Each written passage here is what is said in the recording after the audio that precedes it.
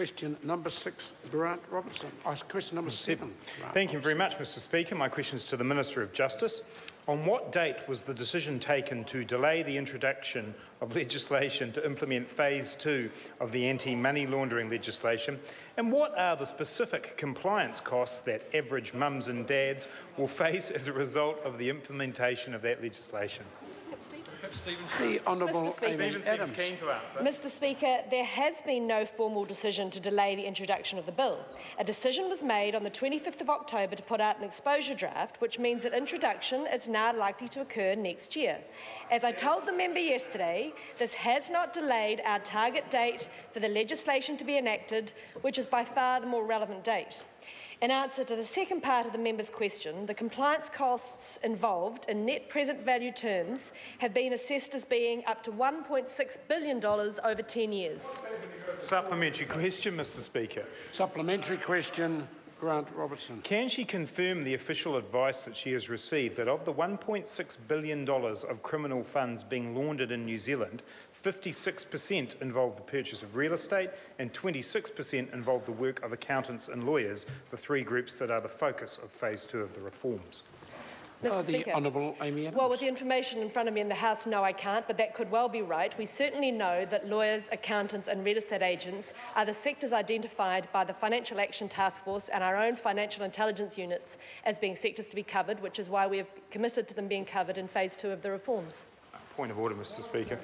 Point of order, Grant Robertson. I seek leave of the House to table a Ministry of Justice briefing note from July 2015 entitled Phase 2 of the Anti-Money Laundering and Counterfeiting the Financing of Terrorism Reforms, which has those figures I had in my Leave us sought to table that particular document. Is there any objection? There is none. It can be tabled. Supplementary. Supplementary question, Grant Robertson. Why did she reject the advice of officials in June 2015 to immediately begin policy work on implementing Phase 2 of the reforms? The Honourable Amy Adams. Well, actually, Mr Speaker, in July of 2015, I announced that we were starting the initial scoping work of the reforms, and the advice of officials actually had us on a time frame of the legislation being enacted late 2018. We are now committed to having it in place significantly before that. Supplementary question, Grant Robertson. Why, 3 years after Phase 1 was brought into force, 2 years after the government was warned by President Xi of corrupt money from China entering New Zealand, and a year after her officials asked her to begin work immediately, is she still standing by allowing billions of dollars of corrupt money to come into New Zealand? That's right.